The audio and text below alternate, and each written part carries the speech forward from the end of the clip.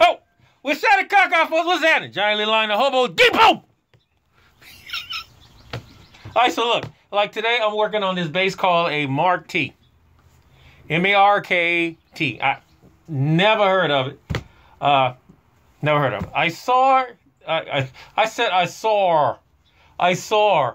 That's not right. I saw. I saw the bass on Marketplace. The guy put the bass on Marketplace to sell, and a friend of mine, another bass player musician from the Richmond area, bought it. And when they came in the shop, we looked it over. He brought it so I can look it over, and the preamp is working, but it's not working. All right, so there's a preamp that was in it.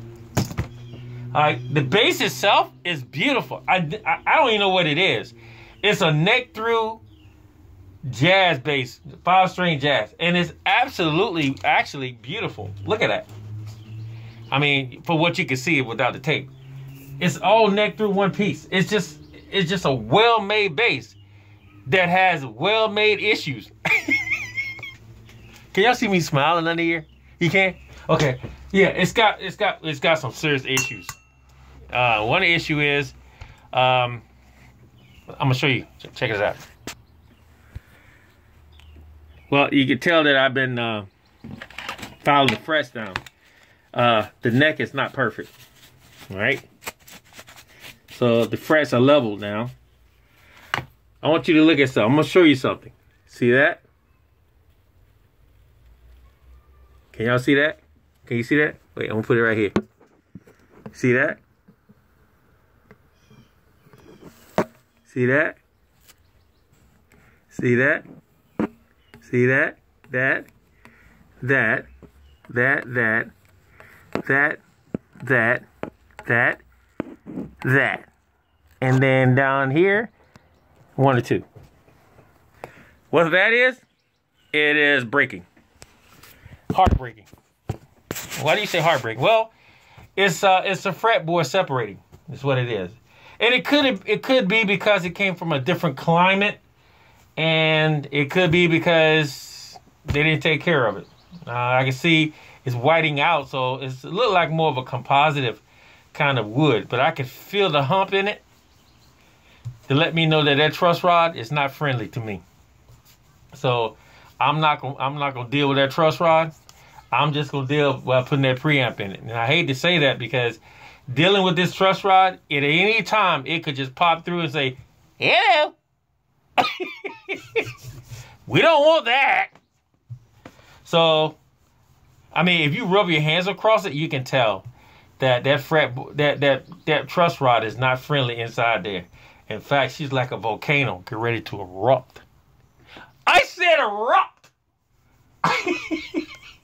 Well, that's what it's about to do. But like I told the player, a friend of mine, I was like, "Yo, man, play it until it pop out and shout at you."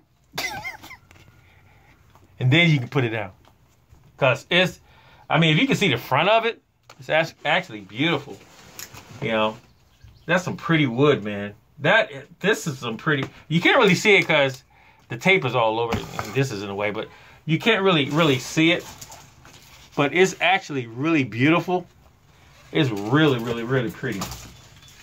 So it gets a tone monster because the preamp that was in it was not friendly. It was an unfriendly amp.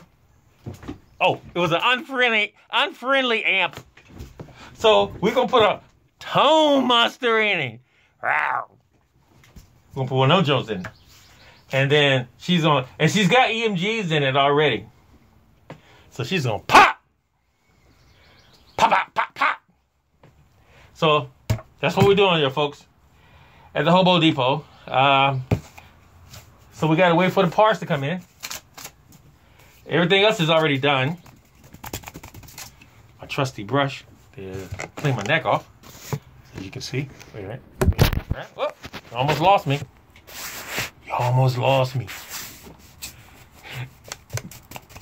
So all we have to do now is just wait for the tone monster, install that, set it up, reset it up, and then go for the gusto. Knock some doors down.